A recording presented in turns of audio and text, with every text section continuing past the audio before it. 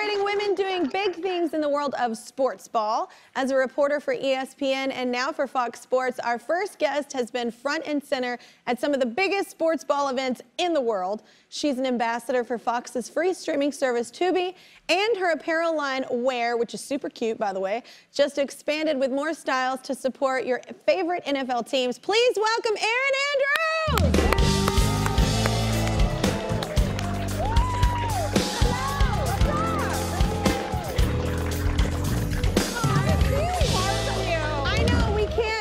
Touch or hug, it's weird. I know. But good for people that don't like doing that. I'm just not one of them.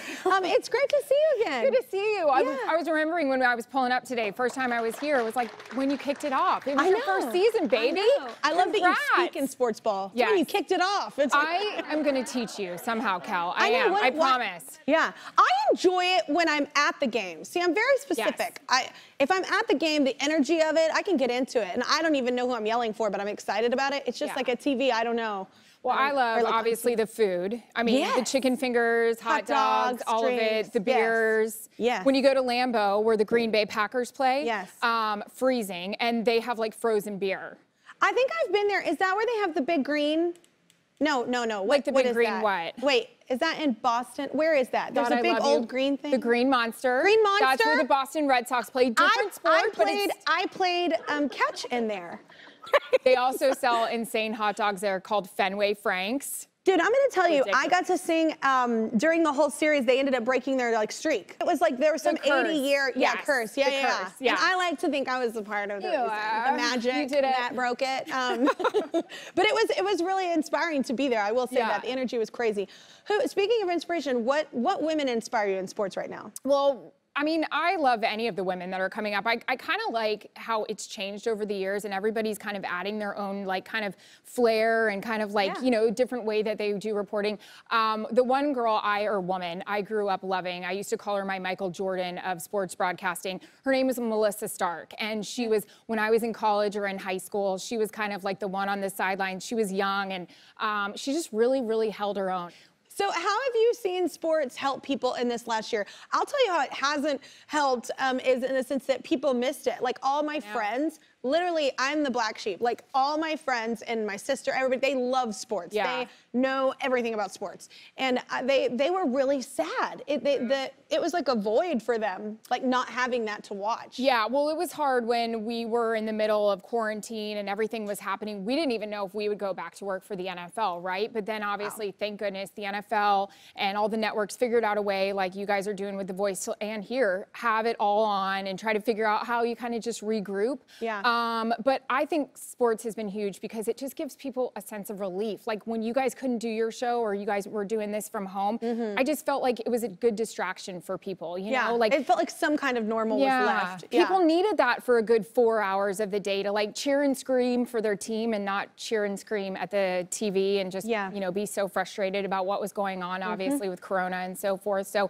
it was really, I thought it was so important. And we've seen examples of that, like when 9/11 happened and they got baseball going and everybody's like, should we play or should we not because of what happened? And it's like, the country needs it. The country needs to come together and feel some excitement and root for somebody and kind of get the bad taste out of their mouth for a bit. Especially, isn't that like the classic American sport? Yes, like baseball. I feel like do I know that stats? You do. I think Way to go. I think I knew something. I think it's because of Field of Dreams or a movie.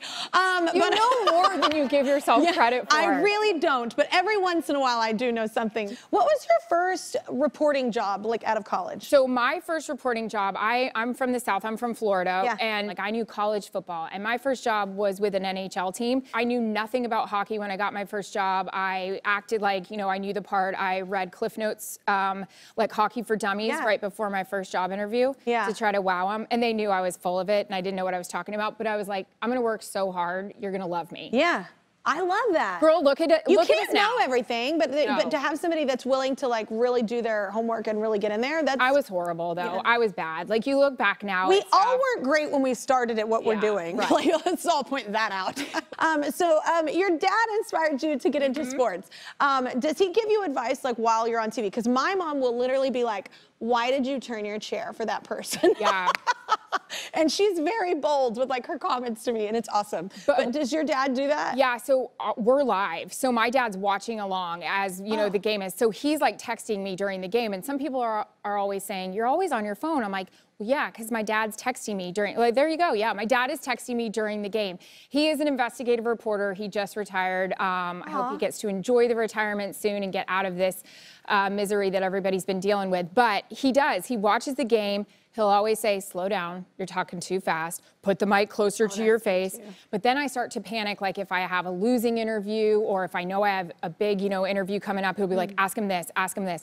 I always feel like Carson on The Voice, like comparative speaking, I always feel bad for him. Like, oh my God, what about the people that walk off and they don't make it? Like you have to sit there and you're with their families, like, and ask them that's questions. hard. Yeah, it is hard. And the hardest one that I always have to do is the Super Bowl. For some reason, I always choose the losing coach, and you have to interview the losing coach at the end of the Super Bowl. This is the biggest game of their life.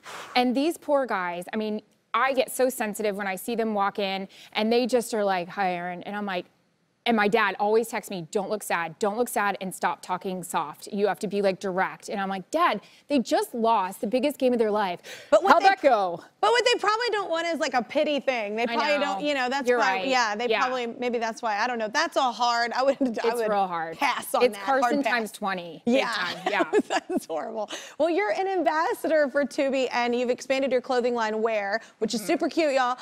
So can you tell us a bit about both of those? Yeah, so Tubi is Fox's new streaming service, which is really great because they have over 30,000 movies and TV shows. And look, what did we all do during quarantine? Girl. Yeah, we watched the streaming services. And also, like, they like to call themselves the comfort food of streaming services. So it's like old movies that you forgot you loved so much. Like the other day, Planes, Trains, and Automobiles. Did you ever watch it? Yeah, what? Those aren't pillows.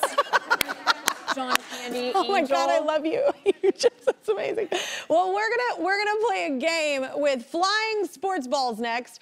That's a good tease. Have you ever been hit by a sports ball? I have. I have been hit at a Major League Baseball game. I'll set the scene for you. I was on third base side, so that's right where third base is. First, second, third home.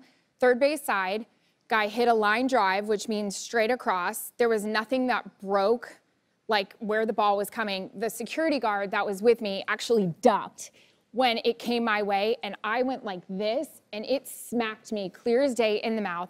There it is, hot. Holy moly. It bounced off my face and landed behind me, but I was fine. Dang. Doctor said I had a jaw of steel, you know what I mean? Oh my gosh. I would brag about that. Yeah. I would brag about that. Want more fun stuff? I thought so. Check out these videos floating around my head. This one is really cool. I'm just saying. No pressure.